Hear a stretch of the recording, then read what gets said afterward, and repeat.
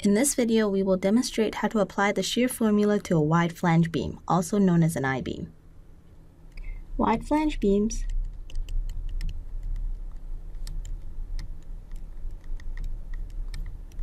or I-beams are very commonly used structural sections, and they are comprised of a vertical web and two horizontal flanges.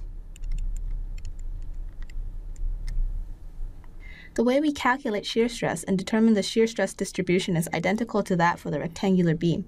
The only difference is that the calculation for Q is a bit more complex, and the term T in the shear formula is now a variable dependent on where the stress is being calculated in the cross-section. Here we have a cross-section of an I-beam with a moment of inertia of I and subjected to internal shear force of V. And this cross-section has the following dimensions. For the flange, a base width of B and a thickness of TF. For the web, a thickness of TW. And the section height is H. Consider the location where the flange and the web intersect. So that is right here. We can call this the web-flange interface.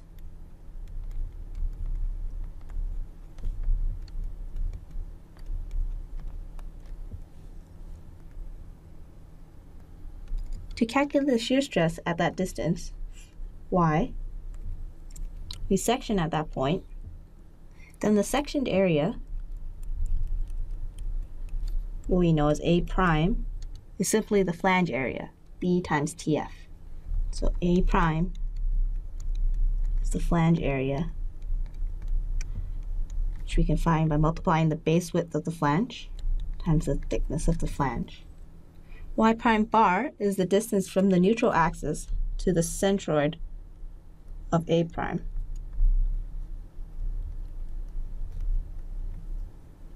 So that is half the height of the cross-section minus half the thickness of the flange. So writing that out, Y prime bar is half the thickness of the full section minus half the thickness of the flange. Q, we know, is the product of these two values. And this simplifies to the following expression. So we sectioned at this web-flange interface. Just above this interface, we can consider stress as stress in the flange. So the width of the cross-section in the flange is the width of the flange. So what that means is at the flange, we have our T, which is the width of the section at the point we're looking at, is equal to the width of the flange, and our tau is then VQ over IB. Similarly, right below the interface, we are considering the stress in the web. So then at the web, T is our thickness of the web, and we can write tau equals VQ over I T web. So we want to note that V, I, and Q are identical in both situations, both in the flange and in the web.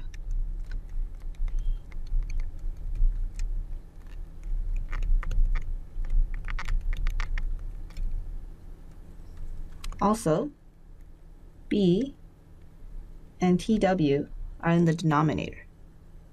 So if we know clearly from the diagram that the value of B is much, much larger than the value of TW, so the shear stress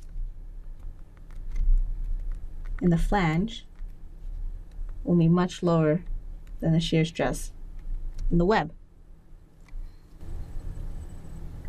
So how does the stress distribution look for a wide flange beam?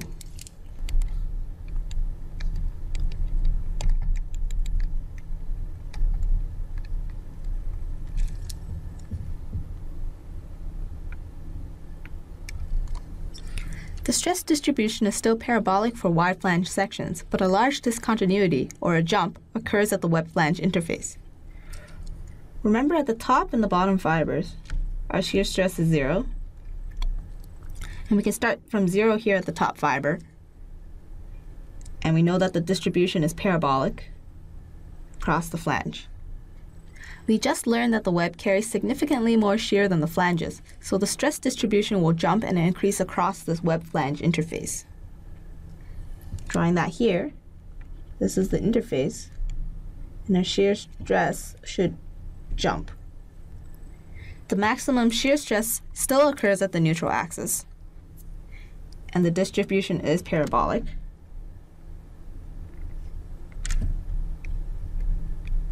So the shear stress is maximum at the neutral axis.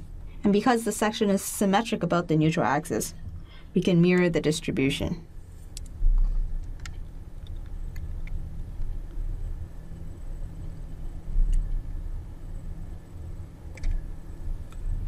So just to recap, we have a jump at the interface, and our distribution is parabolic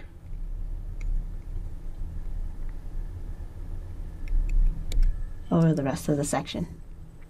So now we have drawn the shear stress distribution for a wide flange beam cross-section.